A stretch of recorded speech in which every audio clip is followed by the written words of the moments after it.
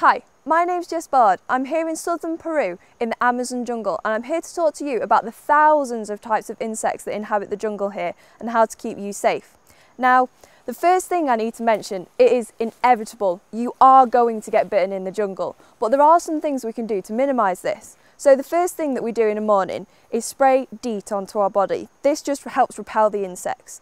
The second thing we can do is use mosquito nets. They just go straight over the top of the head and it helps avoid skin contact. This is also the same for wearing long sleeves and long trousers. Now, there are some insects you definitely need to look out for. Some bites are definitely nastier than others. So the first is the bite of a mosquito.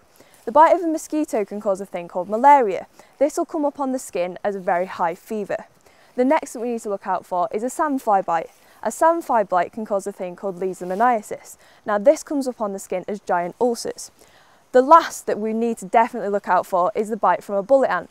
A bullet ant is called a bullet ant due to the pain being related to that of a bullet wound. Now, a bullet ant is actually a much bigger version of these little leafcutter ants down here, about this big. But don't worry, there are several ways we can treat them. So the first is by taking an antihistamine. You can take this orally and it works from the inside out. It'll get rid of itchiness and inflammation. We can also use a cream that does the same thing. So using the cream, put it straight onto the bite and it helps straight away. Now, the last one is a shock system. The shock system is just here and it works by putting it over the top of the bite, taking a click, and it's said to distract you away from the itchiness. It's really great. I use it myself.